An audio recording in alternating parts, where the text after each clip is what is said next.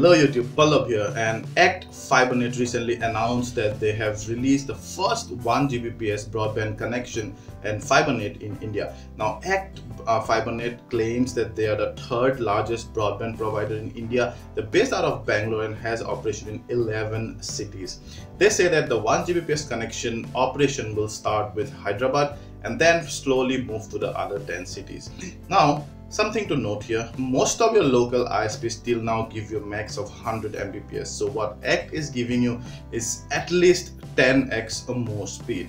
Plus, 1 Gbps connection is equal to what Google FiberNet provides to some of the selected US cities. So this is great, but 1 Gbps connection, is this a history in making, or is this just the speediest connection that you have? Should you really get excited about, and especially an average homegoer, if Act ever provides you to the homegoer? So in this video we're going to discuss those.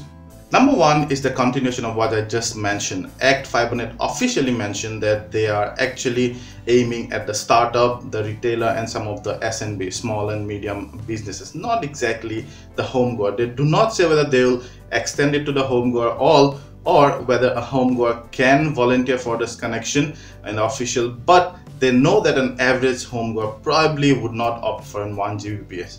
But they do not know that with internet, the speedier the better, and just cannot get enough of a high-speed broadband. Number two is that the main caveat with all these connections are up to. That's the keyword. So up to 1 Gbps, meaning that a max of 1 Gbps. And if you're an existing broadband user, of course you would be, most of us are, you know that whatever speed the ISP tells you, 50 Mbps, 4 Mbps, 100 Mbps, even 1 Gbps, is at the root level, is at the switch level. After the switch, it gets divided into many houses, or it gets divided into the whole company with all the employees, and that same speed gets bifurcated, gets distributed. So you alone are not gonna get the 1 Gbps connection. It is not a dedicated connection. Plus, I don't expect the download speed to be more than 100 or 150 Mbps. That's much less than what the connection speed is, but still, even if it's 100 or 150 Mbps or even 200 Mbps, it's actually much more than what your local ISP's total connection that they're giving. Number three is that it's expensive. It's 6,000 plus taxes, which should go up to about 7,000 or more than that, which is just over $100. Now, that's really expensive for us average home users. For most of our average home users, unless you have a big bungalow, it's quite unaffordable and unproductive as well. Number four is that to get the best out of the 1 Gbps connection, you need to upgrade the hardware as well if you haven't already. So what Act says is that it works best with a Core i7 processor with 2.5 GHz clock speed, 8 GB of RAM, and a 1 Gbps LAN port.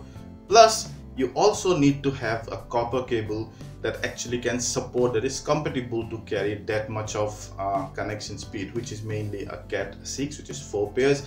Now, last I checked, a 300 meters D-Link Cat6 cable costed about 6,500 or more on Amazon. You might not need a 300 meter unless again you have a bungalow sort.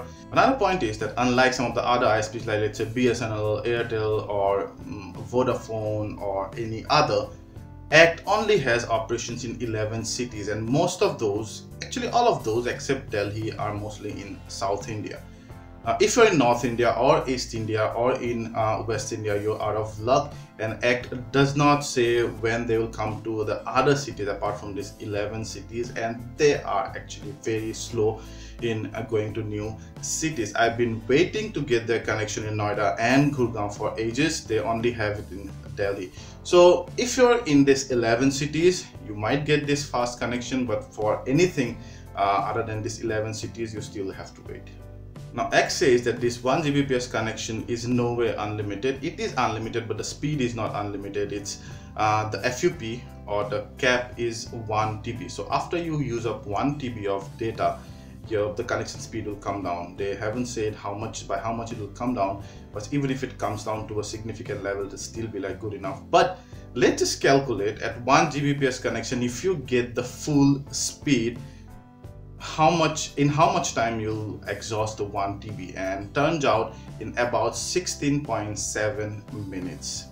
That's the amount of time in which, if you have a full 1 Gbps connection, you'll exhaust 1 TB. Now reduce that to speed. Let's say you're only getting 500 Mbps out of that 1 Gbps, because as I told you before, it's at the switch level and not at the house level. Even at 500 Mbps, if you continuously use that, if you consistently get that speed which you desire to, then double the time, 32 minutes, maybe 35 minutes. So yeah, that's the case with actually everything, and that this calculation is not as easy as it sounds. But if you keep on downloading all the movies and everything, you'll finish this 1 TB limit in no time. One of the biggest advantage or disadvantage, two-way sword basically, depending on what you want, is that all your videos and media content will probably start playing by default in the highest possible resolution. So if someone has uploaded a 4K video on YouTube or on Vimeo or Dailymotion, then you'll by default get those at 4K or at full HD, whatever, which means that if you do not go to the settings and set this to not play in HD, your videos will start playing in the highest possible resolution, which means that today, which video you enjoy even at HD on your phone, it might start playing at 4K, and you'll eat up those bandwidth really quick. Now the good thing is that if you want to project your phone to the TV, or if your TV is a smart TV, sorry, and you want to play 4K content there, full HD content there on this big screen, this will look brilliant even on your phone, very crisp. But do you actually need that high resolution? If you do not need, and if you're more concerned about keep using your data for the longest possible time, then make sure you go to the settings and set the videos not to play in HD by default. So then guys, those were my thoughts. Now 1 Gbps connection I think is a really good thing, provided you get it as an average home user. If you're a company or a startup, then there's nothing much to get excited about. Many of the bigger companies still get 1 Gbps or even a more speed at the enterprise level. At 6,000, I think as a startup or as an SMB or as a retailer, this is really good price for you. But if you have more than, let's say, 20-30 employees, this whole 1 Gbps will get bifurcated and get distributed. So ultimately, each employee might get only that much what you're right now getting with one connection at your home. But still, 1 Gbps is a great advancement, and it's good to know that India is really getting digital and we're getting at that Google fiber speed, FiberNet speed, and this is really a window into what the future holds, and I'm really excited about the possibilities in the future, if not at present.